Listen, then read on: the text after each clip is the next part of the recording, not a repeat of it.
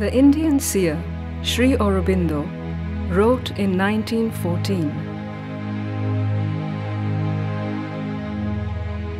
"At present, mankind is undergoing an evolutionary crisis in which is concealed a choice of its destiny.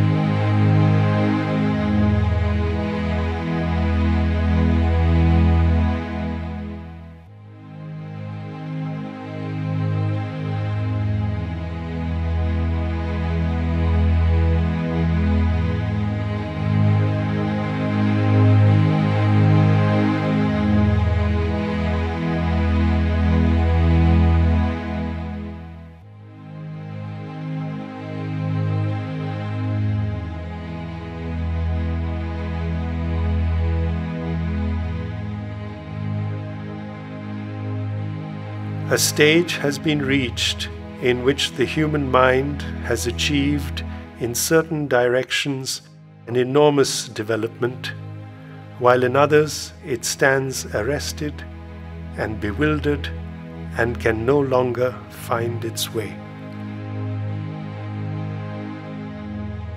Look at man, the thinker, lost in his thoughts. This is humanity today, facing a tremendous crisis.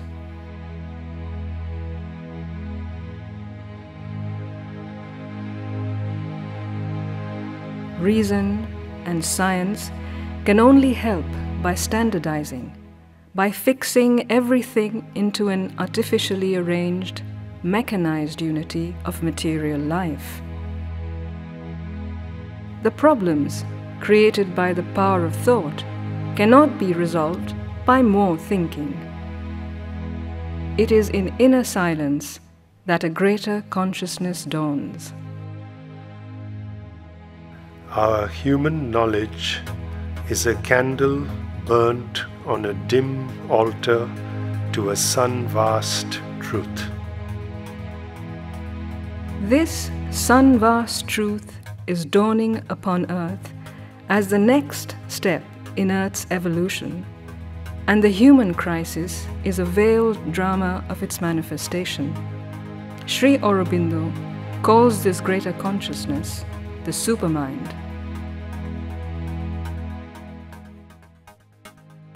The central fact, the essential and cardinal significance of the evolution is not development and perfection of the outer and instrumental form, but the development and increasing perfection of consciousness.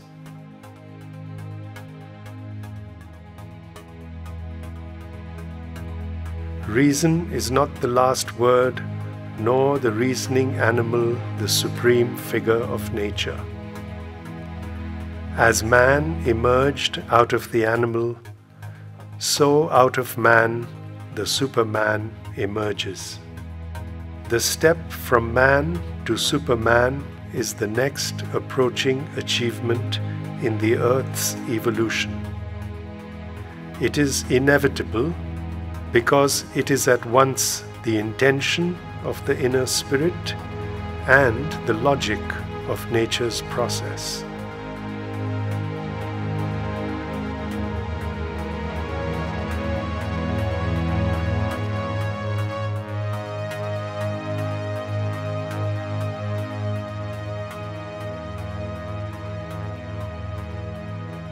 It is only the full emergence of the soul, the full descent of the native light and power of the spirit, and the consequent replacement or transformation and uplifting of our insufficient mental and vital nature by a spiritual and supramental supernature that can effect this evolutionary miracle.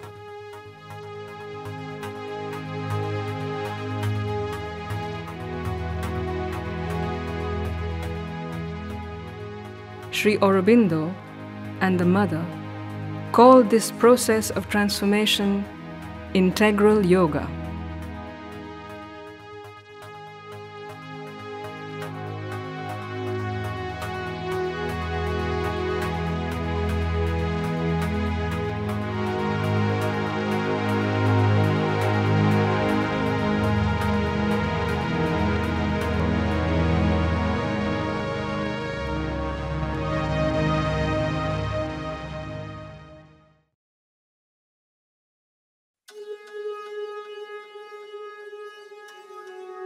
The ancient Vedic rishis of India have known the reality of the evolution of consciousness.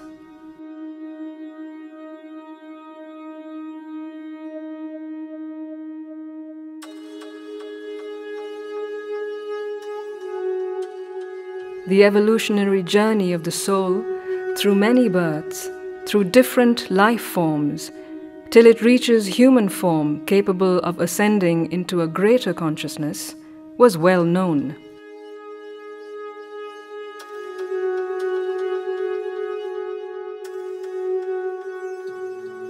They have explored the cosmic consciousness and the sun-vast truth of the supermind.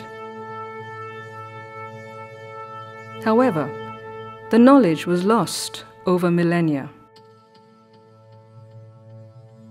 After the advent of Buddhism, life on earth was increasingly seen as misery, and later even as illusion, Maya.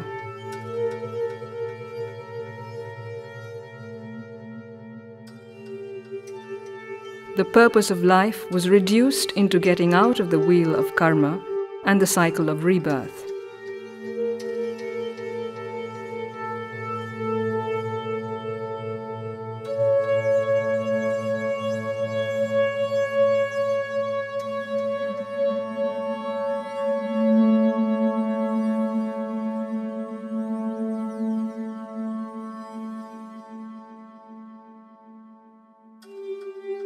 Spiritual life turned otherworldly and rejected the world of forms and missed the evolutionary purpose and the possibility of divine life upon earth.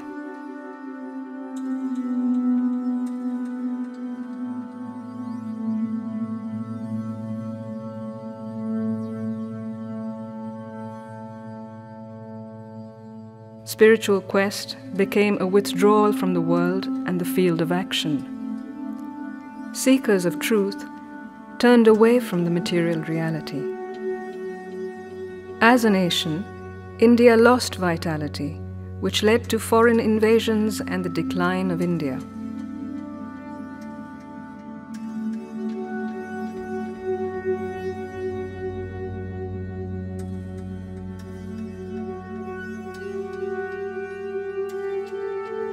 While India was falling asleep, science and materialism was rising in the West.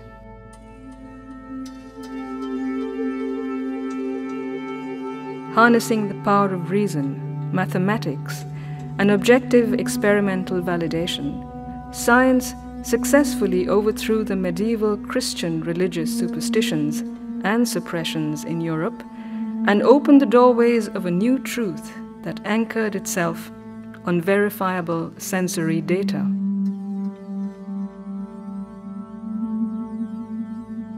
Sri Aurobindo wrote about science in his epic poem Savitri.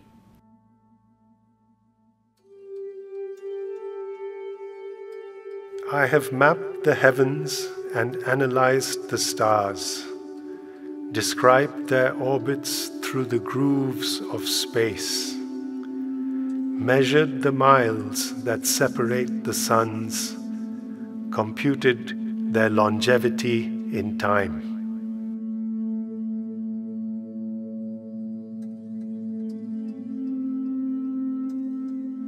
I have delved into earth's bowels and torn out the riches guarded by her dull brown soil.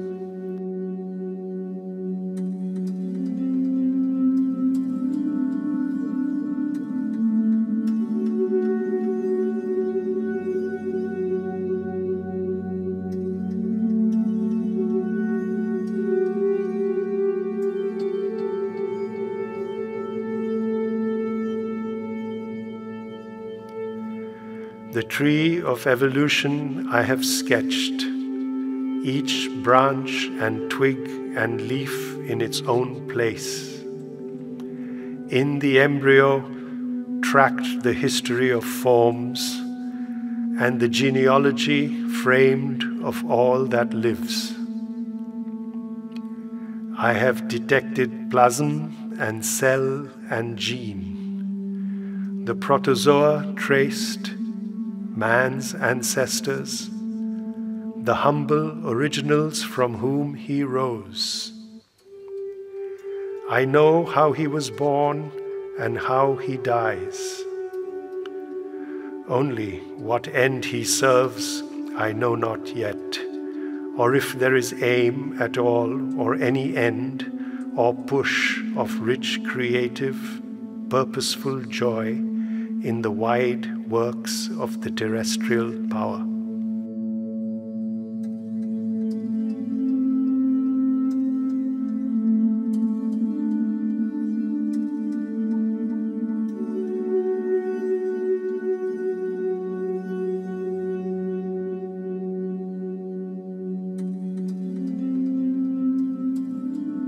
I have caught her intricate processes, none is left.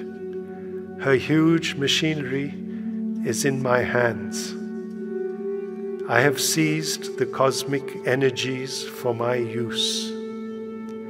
I have poured on her infinitesimal elements, and her invisible atoms have unmasked. All matter is a book I have perused. Only some pages now are left to read. If God is at work, His secrets I have found. But still the cause of things is left in doubt. Their truth flees from pursuit into a void. When all has been explained, nothing is known. What I have learned, chance leaps to contradict. What I have built is seized and torn by fate. I can foresee the acts of matter's force, but not the march of the destiny of man. He is driven upon paths he did not choose. He falls trampled underneath the rolling wheels. Perhaps the world is an error of our sight, a trick repeated in each flash of sense. An unreal mind hallucinates the soul with a stress vision of false reality, or a dance of Maya veils the void unborn. He too is a machine amid machines. A piston brain pumps out the shapes of thought. A beating heart cuts out emotions' modes. An insentient energy fabricates a soul.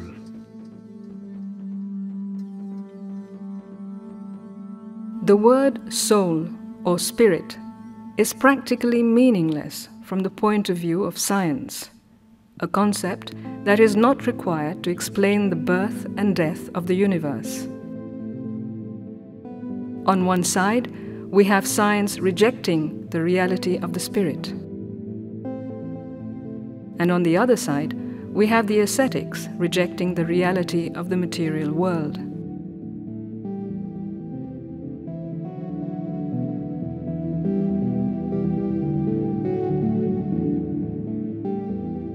In India, if the result has been a great heaping up of the treasures of the spirit, or of some of them, it has also been a great bankruptcy of life.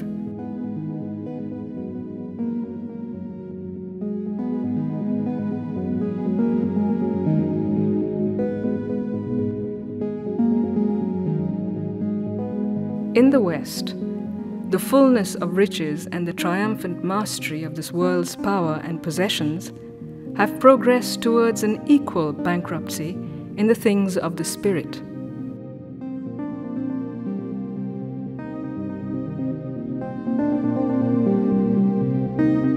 If science has reduced everything into mechanical forces,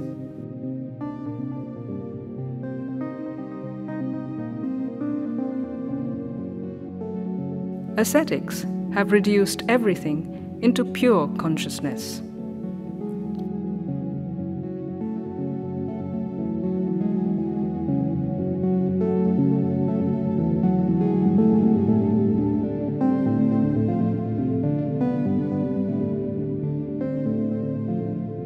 To arrive at a greater synthesis, we must know the relationship between consciousness and force.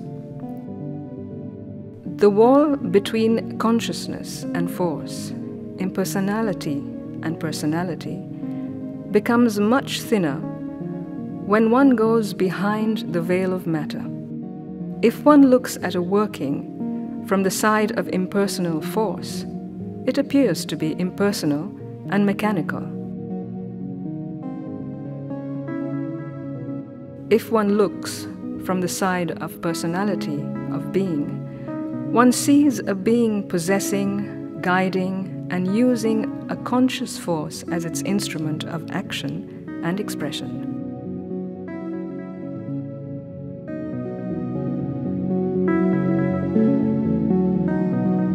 In modern science, it has been found that if you look at the movement of energy, it appears on one side to be a wave and act as a wave, on the other side as a mass of particles, and to act as a mass of particles, each in its own way. It is somewhat the same principle here. The force that builds the worlds is a conscious force. Sri Aurobindo speaks of consciousness and force as inseparable, two sides of the same thing. He puts them together as one word, conscious force, or consciousness force, or Chit Shakti in Sanskrit.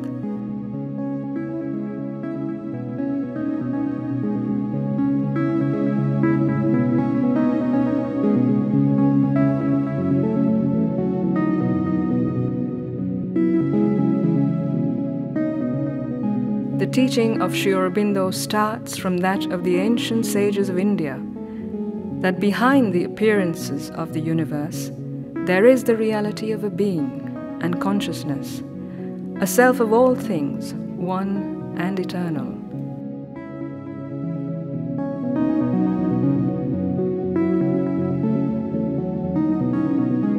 This one being and consciousness is involved here in matter.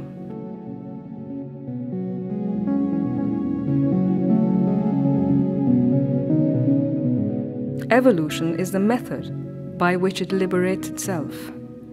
Consciousness appears in what seems to be inconscient, and once having appeared, is self-impelled to grow higher and higher, and at the same time to enlarge and develop towards a greater and greater perfection.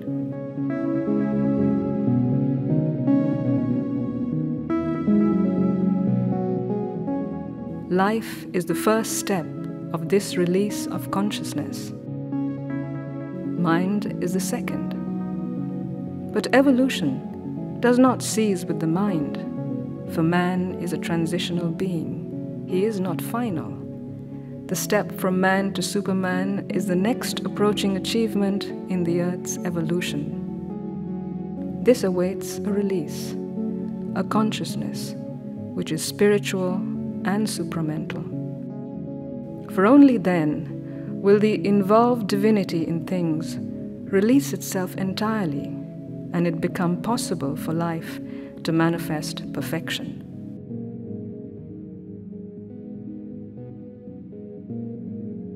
Evolution continues.